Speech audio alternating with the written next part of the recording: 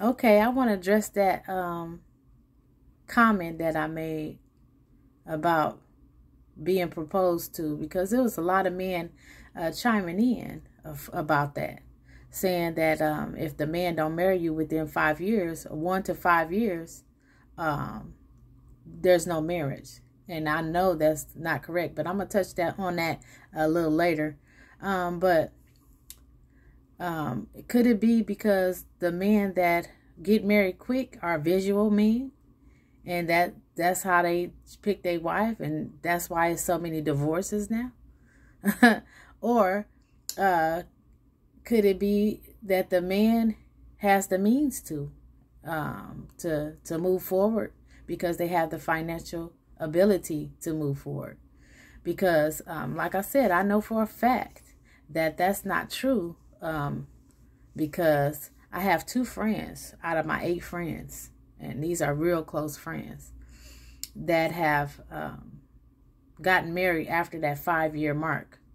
One is a high school sweetheart relationship, and then they moved on after college, and they got married 15 years after, and now they're 60 something, and now they are happily married, and they've been together for years, okay, from high school to now, and they're best friends. They hang out every day together. Everything they do it together, and they're happy. They're smiling all the time, and they don't even argue.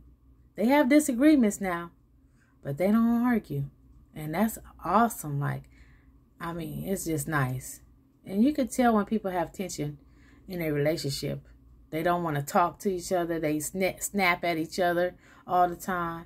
They like hun, babe, all the time. And then I have a 30-year-old friend that been together with her dude for 6 years before they got married. And now they've gone on 3 years of marriage. And they hangs out together, okay? They are happily married. So women, do not be scared, because some men move at their own pace. And a lot of men, you seen the brother on the channel saying that he wants to make sure it's right for his wife. He wants her to be happy. He's thinking about her financially. But women don't care about that. We are imagining what we want. We always imagine what we want. And sometimes we moving too fast and not with no clear. But it's for you men to lead us. And that's the best part of it. When you got a man to lead you and say, hey, baby, we're not financially ready. Just talk to the girl. Say, hey, baby, I want a marriage.